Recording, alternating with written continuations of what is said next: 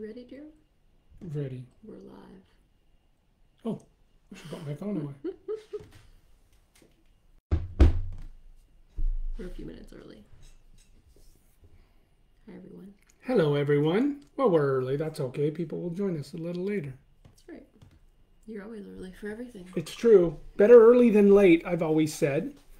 So what we're going to talk about this week. Well, I think we know what we're going to talk about. We put it in the title, but... Well, Happy New Year. Oh, yeah. Happy New Year, everybody. When we do these lives in Mark's office, I think we need to get a second chair. I'm sitting on a table, and every time I look like I'm much taller than you. Hey, business isn't that great. We can't get a second chair yet. I'm not really taller than Mark, but... Your hair is like all over the place. Yeah, I know. It's a weird... I mean, I'm not criticizing this. You need to use more gel like me. You are, actually. Mine hair's a little more unruly. Anyway, Happy New Year. Happy New Year. We hope everyone had a nice, relaxing break. We had a pretty relaxing, low-key break. We did. Very low-key. Very. We like to err on the side of caution around here, so we really did lay low. But it was nice, restful. We needed that after our renovation was complete. Yes. And we've kind of been working in this business, so we're back at it this week. The kids are home. Our kids were home before Christmas too, so lots of time with our children. And we just thought that this week it might be nice to talk about that. And, you know, obviously a lot of teams have been managed virtually for quite a while now, or maybe a bit of back and forth. They've gone into the office. Now they're back at home, or people are working hybrid. Right now, most people are probably at home if you can work from home. And so just acknowledging that that's hard for some people, and as a manager or a leader, what might we be able to implement or continue to do to keep spirits high on our team?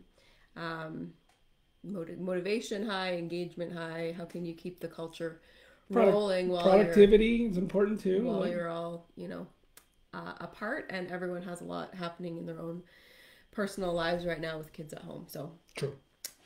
Mark kind of went through this in the very first lockdown that we had as a leader.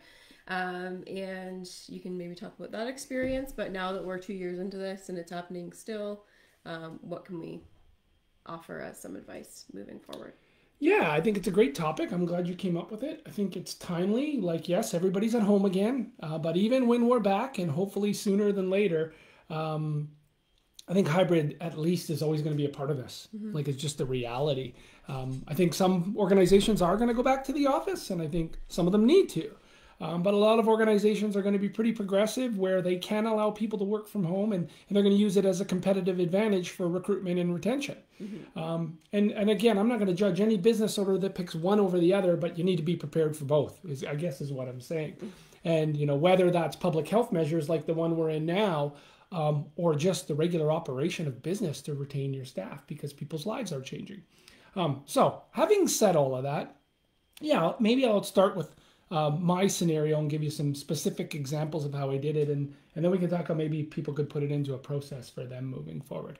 So when the pandemic started, remember way back, you know, never dealt with this before. I had just gotten to my president's role. It had been less than a year. And this came out, and I had said to the owner of the company, I said, listen, you know, we got to keep people safe. We got to get people working from home. Even our construction guys. So just to be clear, I was the president of a construction company. And for those of you who know me, know which one. But even our guys on site, like, how do we keep them safe? Because yes, indeed, they've got to be there building. Remember, this first lockdown, there was the whole thing of what's essential and what's not. And construction was one of the industries that's been deemed essential all the way through. But we weren't sure what we were doing at the beginning with that. And so what we did instantly, without any guidance, without any lockdowns, remember, before the lockdown started, there was the, hey, you know, maybe we should be working from home. This could be coming.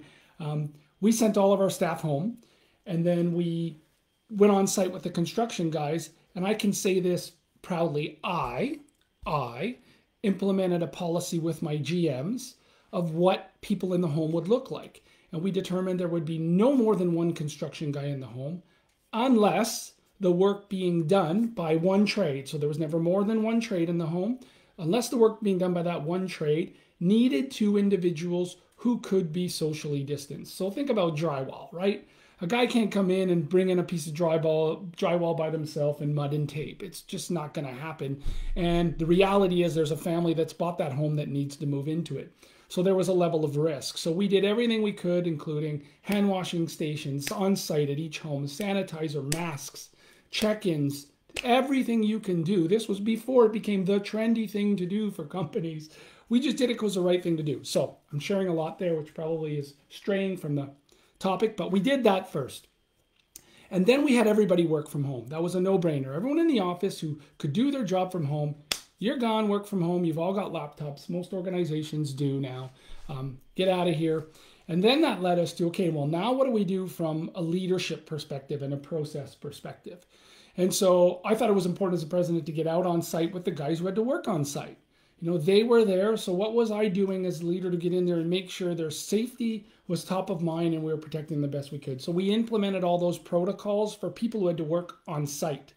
And then as the leader, I went out to site. So it's one thing to say, okay, we've got the guys safe, but it's another thing to get out and monitor it and make sure it's happening. So that's number one. If you've got people who have to be on site, every single protocol you can do and constantly communicating with them to make sure those protocols are being upheld.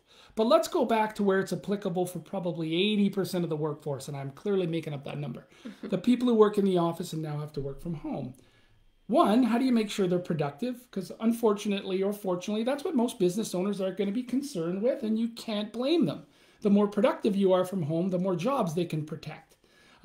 And so we had said, well, we've already got our one-on-ones. We've already got our department meetings. None of that's going to stop, and we're going to do them all remotely. And we had each individual leader continue to work with their teams. And what I would do every morning is I did check-ins at the beginning of the pandemic. I did one check-in in the morning with my executive team, and I did one check-in at the end of the afternoon with one department and the executive team. And we just talked about, hey, how you feeling?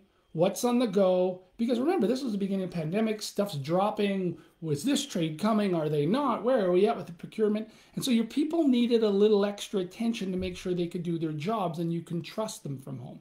So what we did was we created morning check-ins as an executive team and afternoon check-ins with the executive team, but one department in between. And then kept on with the regular one-on-ones, etc. And then the other thing I did as a leader was, personal check-ins. So I'd go and check in with the staff once every couple of weeks through the time they were working from home, just how you doing? Half an hour. We just sit around and in a virtual environment, obviously on Zoom, and the conversation was not about work. It was about them.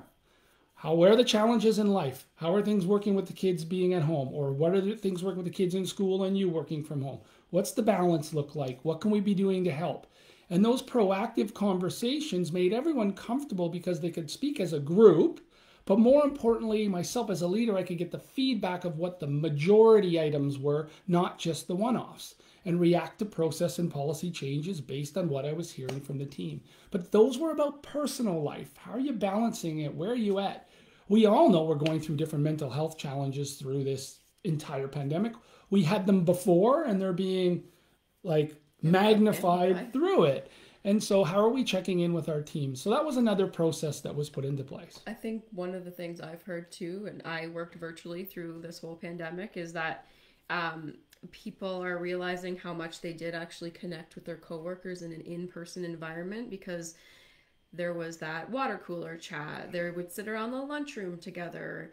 Those kinds of things that were taken away. And when you get on a Zoom call, it's usually, hi, how are you? Good, down to business. And there's not as much of that chit chat back and forth. So people aren't getting to know their colleagues on a personal level. So implementing something like that at the beginning of your meetings, where everyone can kind of take a moment to tell how they're doing or what's happening in their life personally.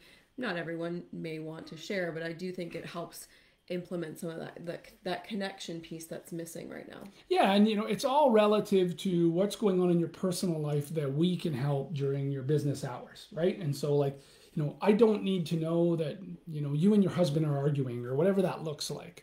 I don't think people would. But yeah, right. But I want to be clear. What I do need to know is 3:30 is a real challenge for the department meeting now that I'm at home. okay, let me talk to the entire team and let's see if we can get some flexibility around what time we run the department meeting because things have changed. You're not in the office, you don't have daycare, you're at home with the kids, whatever those examples may be. So that personal roundtable was really, really important. So continue the one-on-ones, continue your regular department meetings, do your executive check-ins if you're an executive leader in the mornings, and check in with a department once a day. That doesn't mean you have to check in with every department once a day. It's one department each day and see how they're doing and if they've got any fires. And the reason I did the 30-minute check-in in the morning with the leaders, right, and that may be your managers, directors, VPs, depending how big you want to go and the size of your company, was, okay, here's what's on the plate today. Let's give everyone the answers they need to go and lead their teams remotely. And then let's sit down at the end of the day and let's discuss what got done, what's still in the way, and what's going to go on tomorrow. It's like the walkthroughs we did at BMO Field when we were opening the stadium live in person. We started every day with, okay, where are the deficiencies from yesterday? What's on the go? And then we did an inventory at the end of the day to see what did we get done and where do you need some help where we didn't get things done. So those check-ins are key. That personal one is like really important as well. So where I'll jump to next, and then I'll maybe share how to put all this in a process and stay organized, right? Because those are the communication pieces.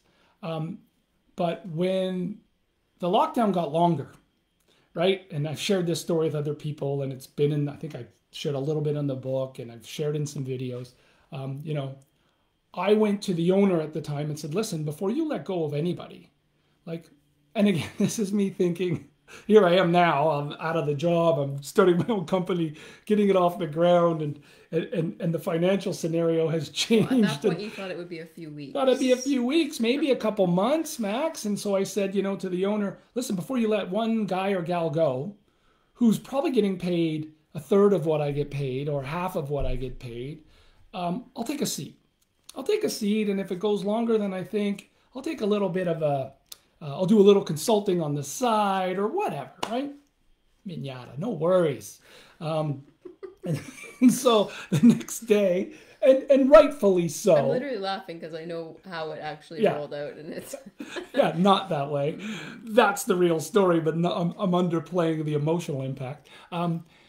Rightfully so, the owner the next day said, hey, I'm going to take your laptop and I'm going to keep you posted. And give me the corporate credit card, and hopefully we can ride this wave. Because, they were building less homes. Sites were closing down. One of the biggest sites internationally was shut down. And so it makes total sense. And I'm still glad I did it. I think I underestimated the impact it would have both financially and emotionally for me. Basically on our entire life. yeah, it's been interesting in that decision. But, there's a lot of positive that have come out of it. So, but anyways, made that decision, had that conversation, and was put on the sidelines. No big deal. I'll be back in a few weeks, maybe a month or two.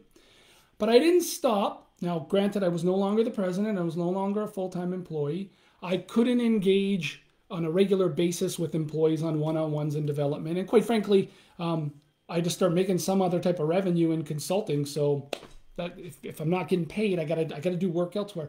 But I still cared about the team. And so what I did was I actually implemented that communication model for all the employees that had gotten laid off temporarily at the same time. You'll remember this. We'd sit down every couple of Fridays. I'd set up a Zoom. We'd all crack a pint and say, what's going on? And what are you doing? And we'd talk about their nerves. We talk about their fears, the financial impacts, how I could help, and even to the point of, what are you guys going to do if this lasts too long? And some of them are like, I'm going to need to look for another job. And I'm like, well, that is not great news, but I understand it. And I still care about you, so how do I help? Whether that's a reference, whether that's giving you some guidance on how to look for another job, wanting to keep you with the company I was with temporarily on hold because we were creating a great place to work, but understanding who you were as a human being. Here's the disconnect that a lot of you should do if you've temporarily laid off staff again through this. Just touch base with them.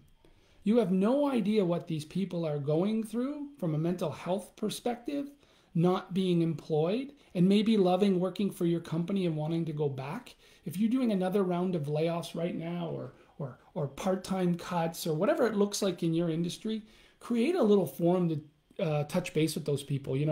We had quite a few conversations. We had quite a few tears with those people. You don't understand it till you can walk a mile in those shoes. And what it did for me, it really helped me understand, as I grow this company and hopefully as we grow and scale and add employees, when I terminate an employee, because sometimes it just doesn't work out, boy, is that conversation going to look different? Is that care going to look different? Because now I've gone through it myself.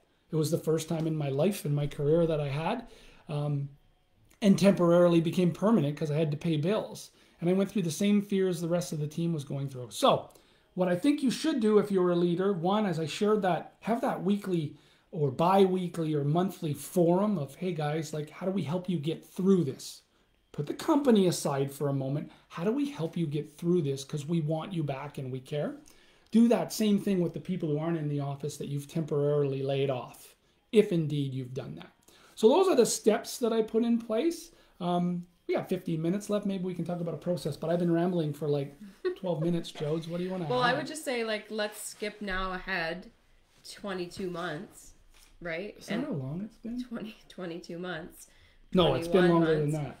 No, March would be 2 years, so 22 months. So we're coming up, we've been doing this for a long time now. We've gone back and forth a number of times now. We've had feelings of hope that things were getting better for a long time now. So I would say fast forward to now, we're back in this situation. And here I go again on my own. Okay. Up and down. Okay. Spirits are, I think, personally, spirits are low. Yes. Right? Anger, people frustration. Are frustrated. People are stressed out that their kids are home again. For me, working through this pandemic full-time from home, what I really appreciated from a leader is trust and flexibility. So now I'm an employee that takes pride in my work and wants to do a good job. But for a boss to come and say to me, this is really tough. I know the kids are home. I know, you maybe can't manage your regular 9-to-5 schedule right now, but whenever you can get the work done is okay with me. Mm-hmm. Right? Like, you had that. If I definitely had that. Absolutely. And if I had to hop, take a break in the afternoon to help the kids with school, but then hop back on after dinner, or if I got on really early in the morning and then I took a midday break, that was okay. And I think for a lot of parents, that's kind of how you have to manage this. I mean, our youngest son is in grade 1. Yeah, last year was in senior kindergarten. He can't manage the process on his own. I can get him, on and he can mute and unmute and that kind of thing, but he generally has questions as he goes about his work, and you kind of have to be close by to see what they're doing when they're that young. Now, our other guy's in grade 4 and he's pretty self-sufficient at this point, but you still need to be around. Let's call it spirit. He's brilliant. So I just really appreciated the flexibility to say, like, get the work done in the time you need. We trust that you're going to get the work done. So that I didn't feel the pressure of having to be online from 9 to 5 when my needs were being pulled elsewhere. And that gets built with trust between employee and leader, probably. But in these times, I mean, unless you're underperforming in that capacity, and maybe some people are, if you can get your job done, then offer the flexibility. And it has to continue to be offered now because it's the exact same situation we were in last year. Mm-hmm. I think you raise a great point because I saw it firsthand. Like, your support people where you were working before you came and joined the company here were tremendous. Mm-hmm. They were very good. And you busted your ass because you had that trust. Right. And that's what I think this entire thing comes down to. Pre-pandemic, through the pandemic, post-pandemic, whether we go back live or hybrid or remote, it comes down to trust. And that's not a criticism, but let's be honest about it. Some leaders and organizations are, well, we need to get people in the office because they don't learn from senior management when they're not in the office. You didn't talk to them when they were in the office anyways. What does that have to do with seeing senior management? Give it a rest. Like, some senior management do that, and I get that. Then yeah, let's get those organizations and get people back in a hybrid mode so they can experience that. But you can do that virtually too. Now, having said that, I think the point you raised, Jodes, that I want to go back to trust is, so let's deal with that. Let's put trust on the table. And it goes from both ends, employer, employee. Like, I don't know if my boss trusts me, so I can't help my kid in the next 5 minutes. I got to show that I'm online. Right. And that might not be fair to your boss or your employer. They may trust you. Mm-hmm. Okay, so let's just park that. Let's assume they're good people and they trust you. And you're assuming they're not, so you're carrying all this stress about flexibility. On the flip side, the employer's like, Hey, I'm just trying to keep these people employed. Like, this isn't about me making more money this year. I'm a good person. I want to make sure my people are safe. And part of me keeping them employed is we need to continue to make money. Right. And to continue to make money so we don't go into a loss position, I need these people to be productive. And I don't know if they're doing it from home. And that is completely okay and completely natural. I've changed my view on that as I age. I'll probably change it 3 days from now because that's where I've been through this pandemic. But I might change my opinion on that. But that's okay. Let's deal with trust, because once we deal with the issue of trust, then we can put process and communication on top of it to give both those parties trust. And that goes back to the process I was talking about. We don't create an environment where regular one-on-ones are part of the dialogue, because those can be done on Zoom. Listen, this is where I say bull effing crap if you tell me you can't do a one-on-one in Zoom and be just as effective as person. Oh God, yeah, that's an excuse I see. Like, stop it. We're having a like, come on, easy now. One-on-ones, right? And so if they're not done regularly and you go into the virtual environment, that trust isn't there. We haven't been having the dialogue about your performance. We don't have the productivity measurements. We don't talk about your KPIs and talk about the behaviors that support it and how I can help you. So now we go to virtual, and I can't even walk into your office when numbers are down and say, what's going on? Well, that's trust. And if you don't have process in place from a leadership, and you are gonna have a hard time trusting your employees when the results aren't there. So you don't know where to go. So the initial reaction is, everybody get here. I worked with an employer who said everybody has to start at 8 o'clock. And I thought, well, because that's when I want to start my day, and that's when business gets done. And I'm like, okay, but like, you have moms and dads that work in this company. That is not real. That is your decision, and that is a lack of trust. You do not trust that your people really can't be there at 8 o'clock. You don't trust that their lives are changing. And how do you change your process so you can create that trust? Start at 8:30, see if your productivity drops. Measure it, and then you can go back. Whatever. Anyways, trust. Right? On the flip side, as an employee, it's really important that if you are having this dialogue, you are open and transparent of where you're struggling. And know your numbers and know your responsibility, and don't misuse that trust by saying, well, I can work from home and I'll work when I want. And I know most of us aren't doing that, but that creates a problem in getting trust from the other end. So putting this entire process in place, I go back to it, of keeping your weekly one-on-ones, having your executive update meetings so your executives can support your leaders in by department during the day, and then having your wrap-up meetings at the end of the day, and then doing one life check-in every couple of weeks. And again, the life check-in is about helping them become and remain more productive. I want to know that Jody's really struggling with Thursday afternoons.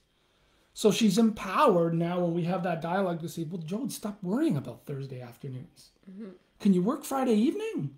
Because what you do is data entry or it's whatever. Like, I don't care when you do it. And now she's going to become more productive, and I'm going to see the numbers of invoices she puts through the system in AP or AR at the end of the week from making that change, and I can measure it. Trust grows because we've got a process, and nothing changes. Now, I want to backtrack a little bit because I sounded very anti in the office, and I'm not, just to be clear.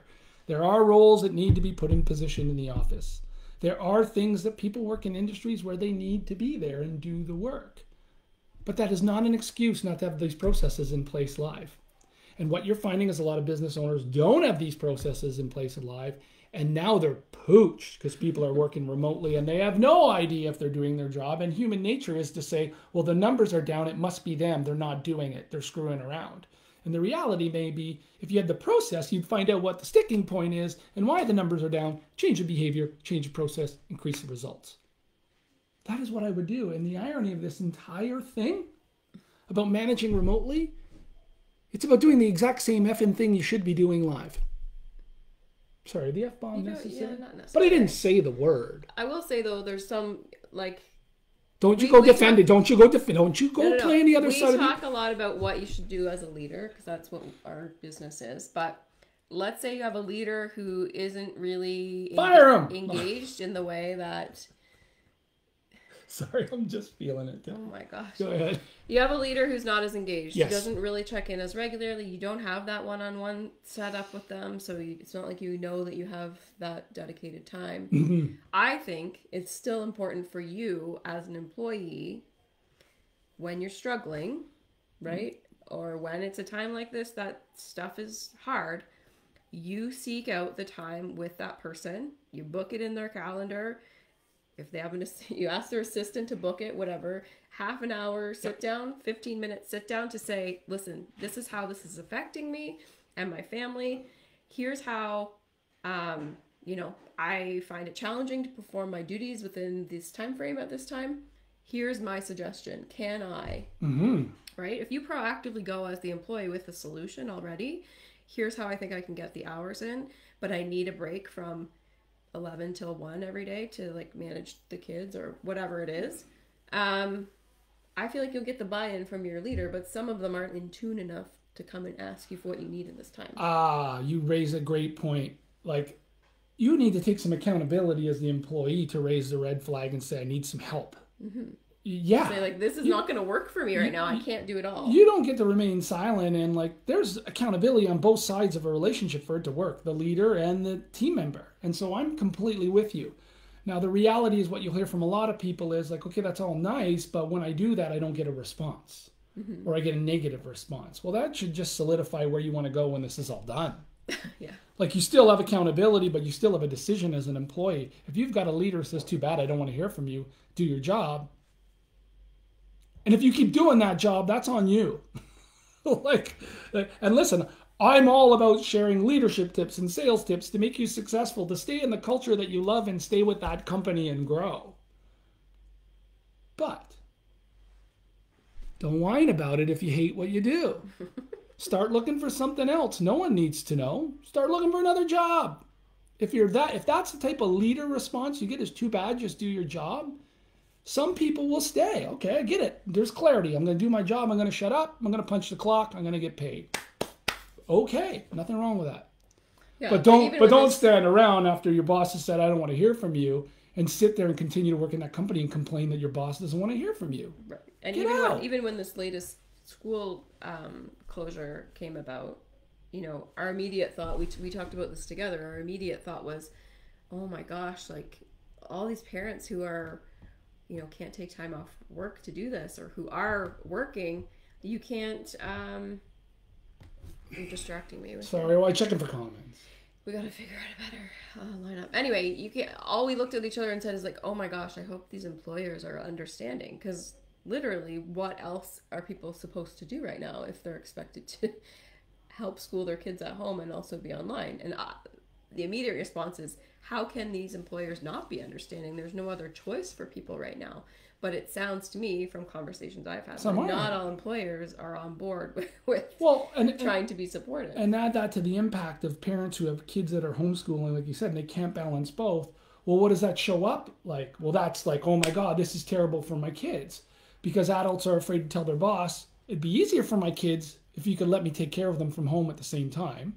And companies are afraid to tell the government, hey, now I'm getting off track here, but give us funding so we can send our employees who we value and care about home paid properly so they can take care of their children and ride yet another lockdown out.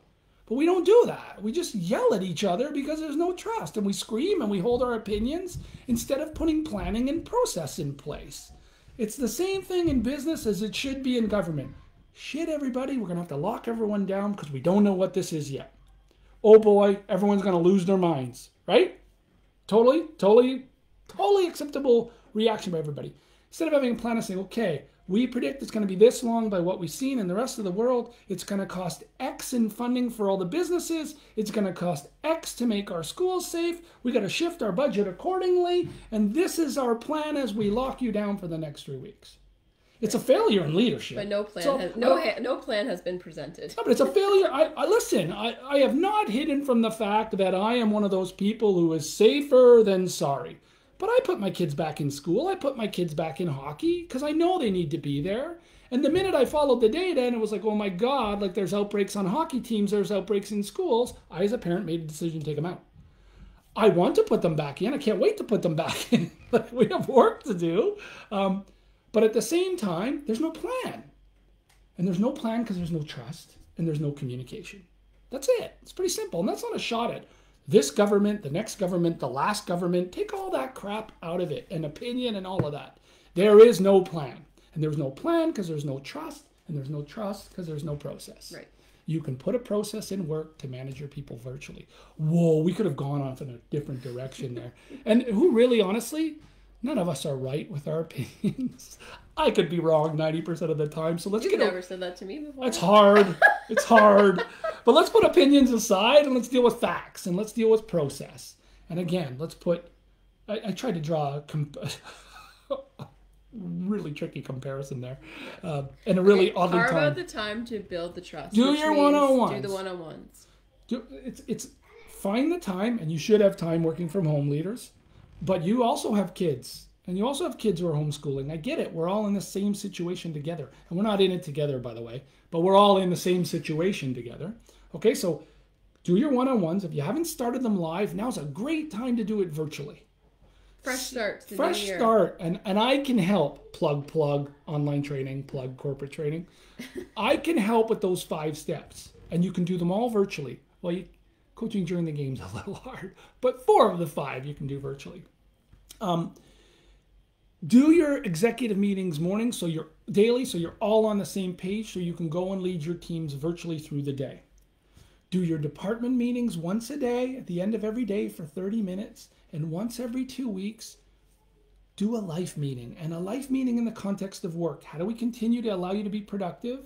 By allowing you flexibility and helping you overcome things you can't overcome on your own. If you do those things, you can manage your people remotely. You can build trust. And again, I need to finish with this. Some of us have to go back to the office. Like we do. But that number is limited depending on the industry. So we have to get more comfortable with working hybrid and letting our people work from home if we want to retain talent. If you are in construction and you are in framing, obviously not. You gotta be no, but it sounds if you are working in retail and the stores are open, right? And again, as an individual, you always have that choice to go and find a different industry if you're not comfortable with that. But the reality is some will be going back to the office, some will be going back to the live environment with clients, some will be working hybrid, and some will be working virtual. Put the process in place, and it doesn't matter where you're at. Right. Right? Hell yeah.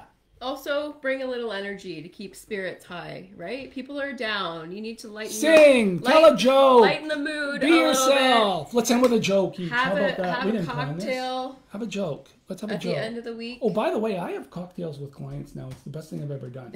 Yeah. By the way, I'm looking at you, ViewCube Vision Therapy. Friday cocktails coming soon. And we literally just shoot the sugar about life and business.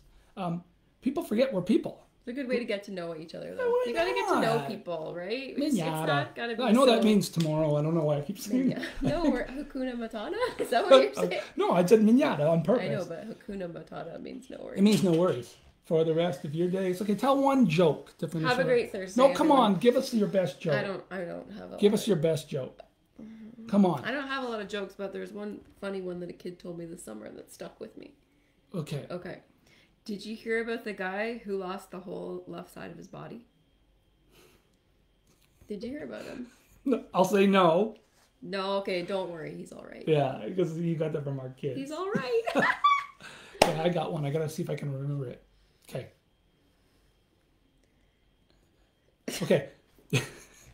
Two boats are in a boat race. Okay. No, wait a second. I'm trying to do the 1, 2, 3 cat sank that Sebastian told me as a kid, but the cat sank. You just blew it. Okay, let's do a different one. One. Okay, I got a different one. Okay. I'm going to tell this joke I've known since a kid. Fair warning, there's one swear word in it.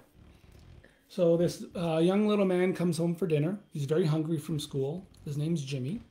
And Jimmy says to Mom, what's for dinner, Mom? And Mom says, 1 damn ham. And Jimmy says, Mom, why are you swearing at me? And Mom's like, no, that's actually the name of the ham. Damn ham. Oh, like And it's like, damn. Oh, okay, all right. So the husband comes home from work and says, honey, what are we having for dinner? And the wife says, we're having damn ham. Hey, dear, I've had a rough day at work, and what's bothering you? No, honey, that's the name of the ham. So Jimmy's little brother, Johnny, comes home. They're sitting at the dinner table, and the husband looks to the wife and says, hey, honey, can you pass me some damn ham? And little Johnny says, that's the spirit, Dad. Pass me the fucking potatoes. Why did the mom say damn ham in the first place? Because that's the name of the ham. The name of the ham? Yeah, it's a brand name. Like a brand name? Damn ham. I don't know. She says that in the joke. I said, damn. Goodbye, everybody. I tuned out for a bit. Bye. See you next Thursday.